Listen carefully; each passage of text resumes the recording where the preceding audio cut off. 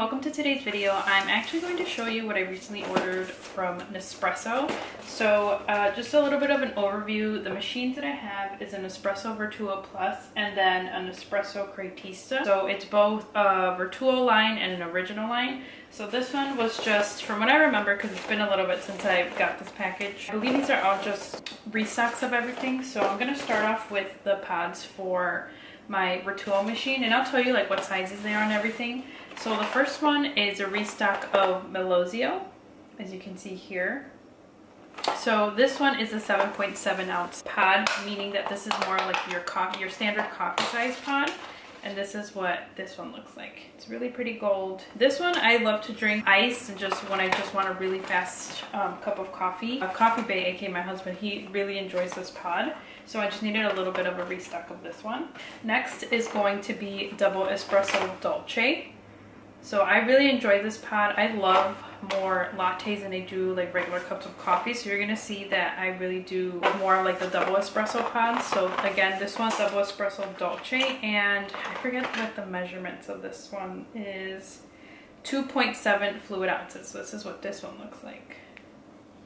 It's a really pretty like kind of ombre brown. This one I really enjoy hot or iced, so it's really good to have. I haven't had this one in a while, so I just wanted a little bit of a restock as well. Next is going to be Bianco Piccolo. Now this one is one of my most favorites, and this one is a single espresso shot, or like a single espresso pod. This one is 270 ml, so this is what it looks like. And again, this is a single shot. So comparing it to double espresso Dolce, which is a double shot, this is a little bit of a difference here, if you can see that. So this, I actually use 2 pods of this. So I go through these sleeves pretty quickly, faster than I do my other sleeves. So I always try to restock on this. Before this order, my last order, I believe I ordered like 5 sleeves of these, and I went through that really quickly just because, again, I do use 2 pods of this, and this is one of my favorite ones for my lattes. All of these are my favorites, so I'm going to keep saying that. Next is Orafio. This is what this box looks like, if it'll focus. And this one as well is, remember, a single shot. So this is what this one looks like. Like a nice little orange color. So this one as well, I haven't had this one I think since around fall time or around Christmas when I was doing the advent calendar. This is really good for hot or iced lattes. It's a single shot, so again, I would use 2 pods of these, but it's really good to have. And just to kind of go over them, like Nespresso pods go on different levels. So Orafio right here is a level 6. Bianco Piccolo, it doesn't say, but this one's mostly for milk. Double Espresso Dolce is a level 5. And then Melozio is a level 6, and it goes all the way up to like 11. I believe it's like level 11. But these are all the pods that I got for my Vertuo machine. Next, we're going to our original line machine. Again, I have the Creatista. So the first one that I ordered, again, another restock, is the Stockholm Lungo. This is what that sleeve looked like. Now, I really enjoy Lungos. This is one of the Lungos that I really like. Lungo is just a little bit more water than like your regular espresso shot. I've done this both ways, like brewing it as an espresso shot and a Lungo shot, but this is what this one looks like. It's really pretty. And this one, I love pairing it with vanilla. Anything vanilla, I really enjoyed this so far. And I like this more hot. Usually, like I said, I lean more towards the iced drinks, but this one I really enjoy hot. So if I'm in the mood of something warm in the morning, or if it's like a really chilly day, I'll definitely pick this one up. And this one, out of a level 13, it's a 6. Next is Vienna. So this is a Vienna Lungo. This is what this sleeve looks like. Again, another good Lungo to have. And again, I've brewed this one both ways, and this one I've enjoyed hot or iced. This is what this pod looks like. These are really good. Again, just a restock that I've picked up. Really good to have. Again, if I want something warm, I'll pick it up. Or if I want something iced, this pairs really well. I believe this one I drink a lot with like cream caramel, caramels, and also vanillas. I do mostly all of my pods with vanilla, so far I've really enjoyed most of them with vanilla. But this one I know for sure that I like caramel. And this one, out of a level 13, it's a level 6. Next is going to be the Stockholm Lungo. This was like one of the first Lungos that I've tried, and it forever holds my heart. I really enjoy this one. This one like warm. Oh, this one's another warm one that I really enjoy. But I've had this one iced as well. Again, I brewed it as a Lungo or an espresso shot, and it's really good to have in your collection. This one I really enjoyed with cream caramel. I remember the first time when I tried it, it was cream caramel, like vanilla, and oh, that one just so good, so good. And this is what this pod looks like. It's really pretty. If it'll focus, it's really pretty. And again, I've brewed this espresso shot, Lungo shot, or even hot or iced. But this one I think is one of the ones that I enjoyed more for sure. And this one is a level 8. Now with the levels, I'm always stick between like a 6 to an 8 on both lines. I don't really like those super strong coffees. I'm more like a medium roast, maybe dark roast. I haven't found one that I like from Nespresso. So I try to stick between those, like the level intensity. So the next is Miami. This one's really good to have. I really enjoy this one iced. I do not like this one warm. It is very strong. This one's a level 9. And this one you can brew as a ristretto or an espresso. The machine that I had before my Creatista was actually the Essenza Mini. So I only had either like the Lungo or the espresso shot option. With this one you have a little bit more.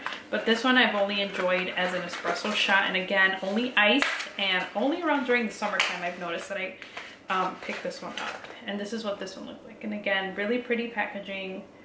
I love all of Nespresso's packaging. It's really fun. And this one again is going to be a level 9. Now the last one from this order that I picked up is going to be Paris Espresso. This one, when it came out, automatically thought vanilla and warm. This one I really enjoy hot as well. I realized I picked up a lot of ones from Original Line that I enjoy hot, but this one you can do, this one's an espresso and this one's a level 6. This one, oh my goodness, the first time I tried it, so good vanilla. And this is what this one looks like. It's really fun packaging again. And this one, I don't believe I've tried it iced. I've had too many reels for me to remember, like on my Instagram. It's just a really good standard one to have if you want to try it hot or iced, but this one I really enjoy warm. And I did also want to share, I did pick up like the newer ones. So let me pull those out and let me show you which ones I'm talking about. Okay, so these 3 that I've picked up is more of like the newer launches that they just came out with. So this one is for Original Line, and this one is the filtered style mild. This is what this one looks like. And with this one, you actually have a little peel, and you put it into your machine and you run it as a Lungo first, and then you rerun it as an espresso shot. And this one is really mild. I tried it yesterday and it's a very mild flavor. I paired it with vanilla creamer from Chobani and some whipped cream. One of my fellow coffee friends, Cafe Consuli, on Instagram, she recommended to try it like that, and definitely took notes and listened. And I made sure that I tried it that way, and I really enjoyed it. It was hot. I don't think I want to enjoy that one cold just because it is very mild. They do have like a stronger version of this one. I might pick it up next time. That one's one of the newer ones, and that one's okay, but it was good to try. Next is one that I feel like everyone's been really enjoying. It's that Starbucks Reserve one. And this one is a double shot, so this is what it looks like. And this is the back of it. I was actually surprised. This isn't anything like that I will go back and repurchase, because I believe the sleeve is a little bit more expensive than your regular double espresso pods that they usually sell. So this one was just like the Starbucks Reserve one that they just came out with. This one's okay. I've tried it hot. I enjoy this one a little bit more hot than I do iced, which I'm surprised because I thought I was going to enjoy this one iced. I don't know. I don't think I'll repurchase the sleeve again. It was good to try, but I'm usually not a fan of like the Nespresso Starbucks pods because I know they also sell them at Target. So whenever I do pick those up, I usually only do blonde or like the pipe roast, because this one's okay. If you want to try this one, it's obviously, if you want to pick this one up, it's also available. And then the last one, which I've seen is like you either really enjoy it or you don't, is the double espresso juicy watermelon over ice. Let's see if it'll pick it up. This pod is so pretty. I don't know if it's just my lighting's not picking it up. It's super pretty. Now this one, I already knew that I wasn't gonna enjoy it over sparkling water. So what I did, for some reason I was thinking in my mind, do half and half ice, cane sugar or like cane sugar syrup, and then the pod. So good that way. So the syrup that I pair it with, let me bring it, is actually this one, the Tirani cane sugar one. So I really enjoy this pod with half and half the cane sugar syrup, ice, and then obviously this over top. I don't brew it automatically on top of ice because I feel like that takes away the flavor. So this, I'll just brew it in like a regular cup, let it cool a little bit, and then I'll add it. Or I always do the espresso, the syrup, the espresso, mix it in, and then I put my cold liquid, which is the half and half, and then ice. That way it doesn't get melted down like the ice with the hot espresso.